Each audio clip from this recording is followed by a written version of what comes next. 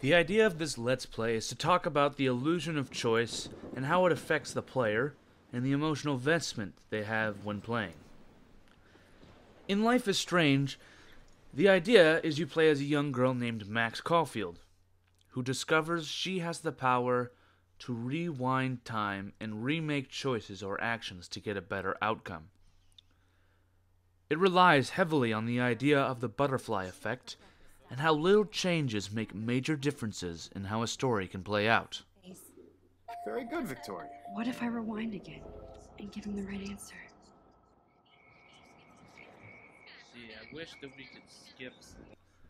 Now, in Life is Strange, we are led to believe that the choices we make are extremely important and will have drastic outcomes, while the reality is that, much like on a freeway, there are only a limited number of exits, or endings to the game, so no matter what choices we do make, they are ultimately not that important.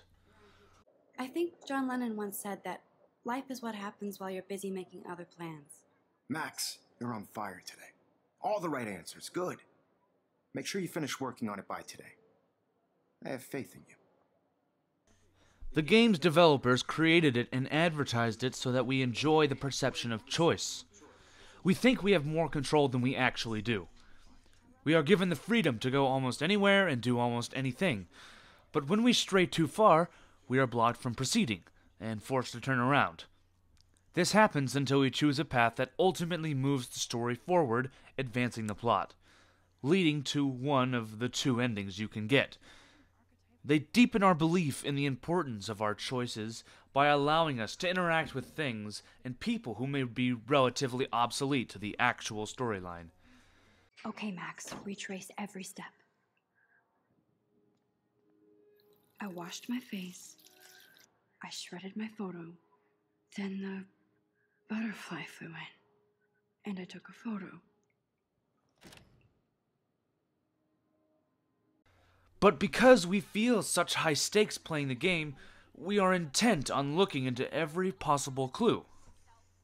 I don't know who the fuck I am or who you're messing around with. There's seriously What are you doing? here. Come on, put that thing down! Tell me what to do. I'm so I need a hammer to break it open. This is one of the instances in the game where you do not have a choice. You must save the blue-haired girl. You must successfully grab the hammer and hit the fire bell before he shoots her. Now let's watch Adrian play and see how she goes about doing this.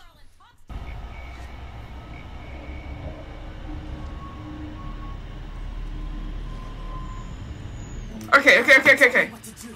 I'm so sick of people trying to control me. Get the hammer! More trouble for this than drugs. Nobody would ever even miss your punk ass, would they? Hurry! Psycho! Oh, Fuck! Someday! For this than drugs. nobody would ever even miss your punk ass, would they? Ah! No way. Don't. Now let's talk about the control allegory, or the fetishizing of control. We as a society are obsessed with controlling every part of our lives, and the developers of Life is Strange are taking advantage of that, by making us think that we have more control over what happens in the game than we actually do. Situation is under control. There's no emergency here. Leave Miss Caulfield alone, and please turn off that alarm since that's your job. Called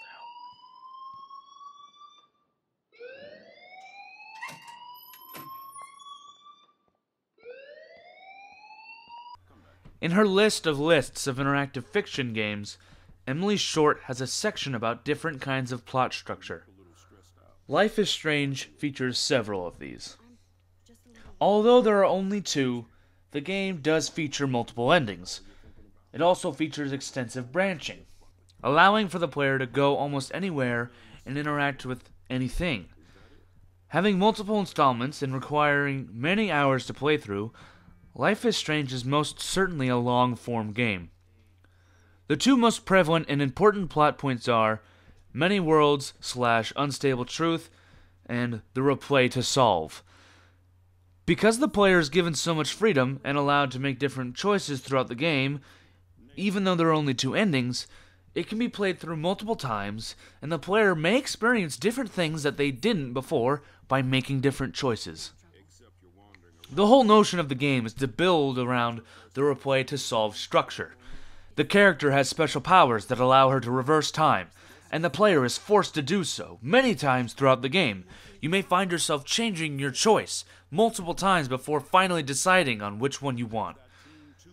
The fact that the player is forced to reverse time and make a different decision could also be seen as the game ultimately having a linear storyline. I don't think your parents will approve when they find out. Now get outside with class. Please.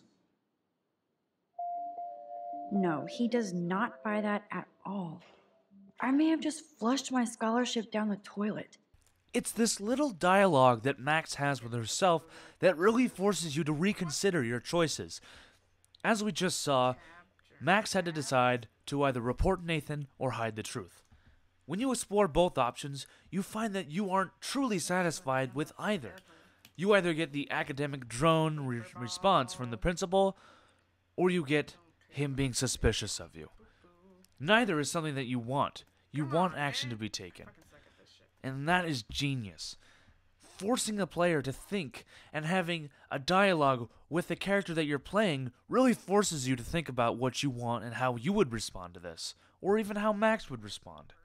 Because you perceive this player. This player is what you impose upon them. Max can care a lot or she can care a little. And that is the beauty of Life is Strange.